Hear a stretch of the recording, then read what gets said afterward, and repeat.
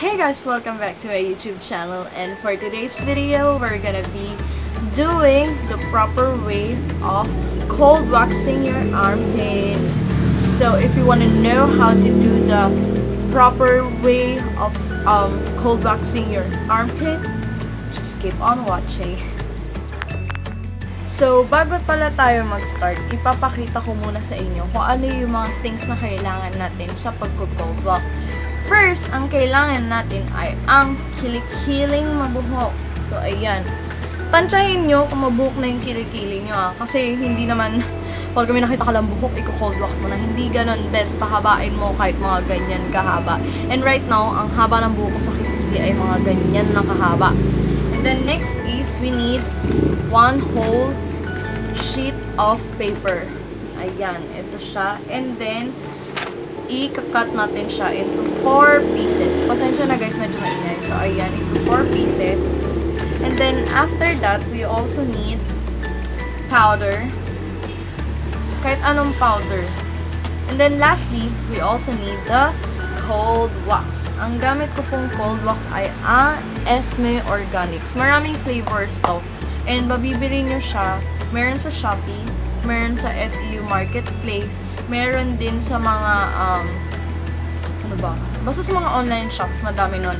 Ang price nito is nag-range sa 100 to 150 pesos. Pero yung sa akin kasi 200 pesos ko nabili. Ayan. Sa ano kasi to? Sa Shopee Cube ko to nabili. Basta ganun. So, ayan. Start na tayo. Ang dami ko ng chika. In 3, 2, 1. Before we start our cold wax session, itong kilikili natin, para to sa mga first time na mag-wax ng kilikili nila, okay? Kaya ako nagpakita sa inyo ng pulbo.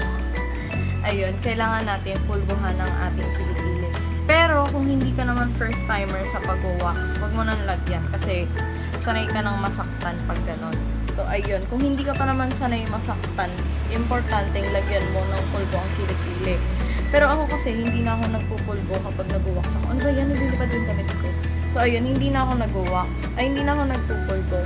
Pero, para maipakita ko sa inyo yung process ng aking pagka-cold wax. Ayan. Igaganyan. Ikakalat mo siya dyan. And then, next is, after you put powder on your kilikili. Next is yung wax. So, papakita ko sa inyo yung tsura ng wax, ha. So, ganito siya. Ayan. Diba? Ang dami ko ng And then, kukuha ka ng wax. Sa una, matigas to, Bezi. May stress din ako dito. Kaya mag-alala. Ayun. Pag nakakuha na kayo, ayan.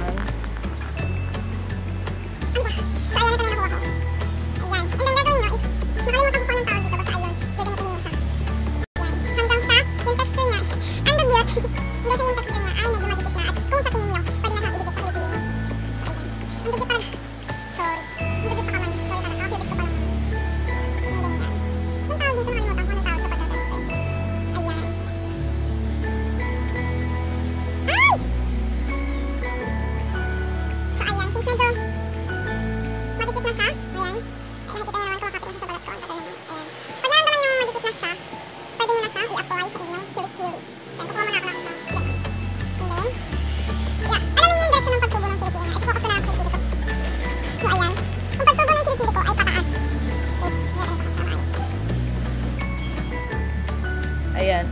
So, pataas yung buhok ng kilikili ko. Ayan. And then, pataas din yung aking paglagay ng wax. Ayan. Didikit ko siyang ganyan.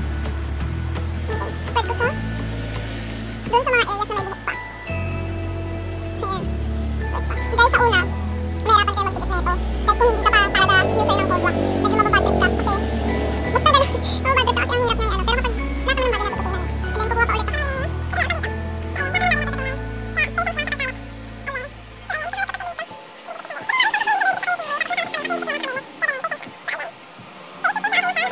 Na lahat ng buhok sa kilikili mo. Next na gagawin mo is yung paper na kinat mo kanina.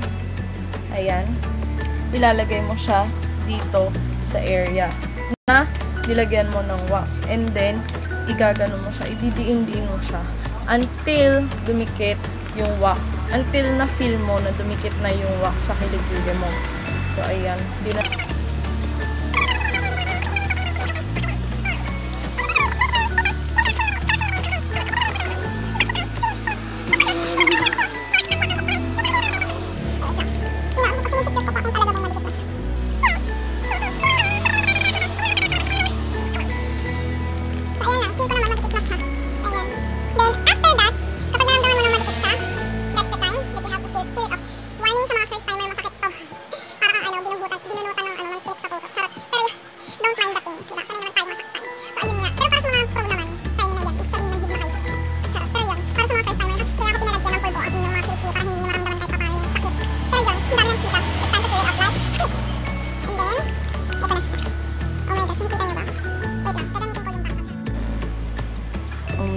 Diba?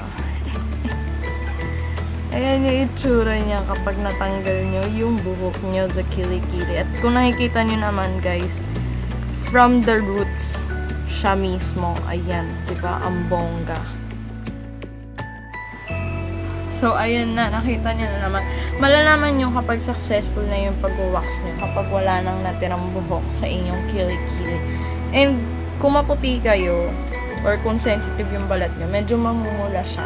Pero yung sa akin kasi, sanay nang masaktan.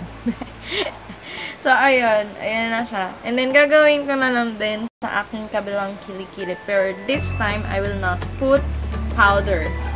So, ayun. Wait lang. Ayan, again, yung wax is igaganap ako ulit.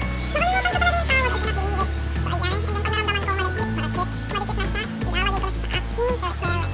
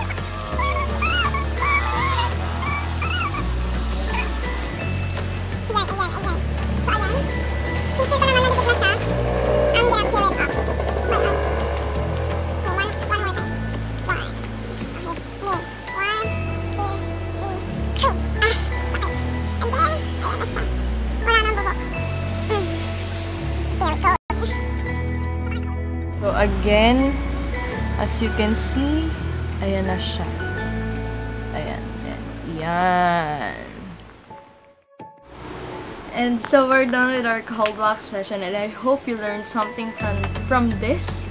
And, guys, kung tatanungin nyo ko kung alin yung mas better, kung yung nagbubunot pa ng buhok sa kilikili, or yung nag-shave, or itong cold wax, I must say na cold wax ang gawin nyo. Kasi kapag nagbubunot kayo ng buhok sa kilikili, ang nangyari ay nagiging chicken skin ang kilikili nyo, just like mine. Kasi yun yung ginagawa ko before ako magkaroon ng mga waxing session. So parang 4 times pa lang ako makakapag-wax sa labas.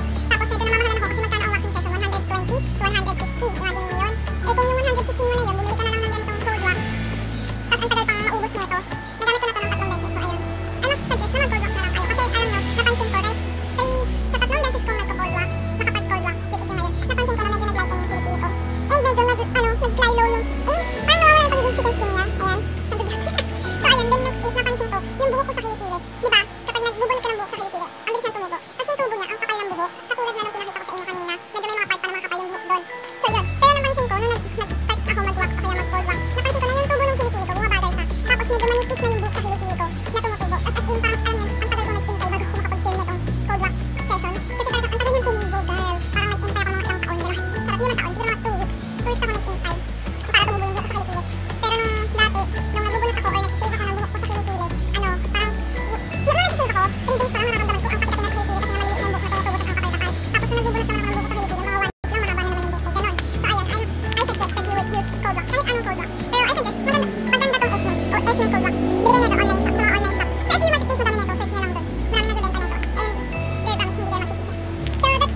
our video.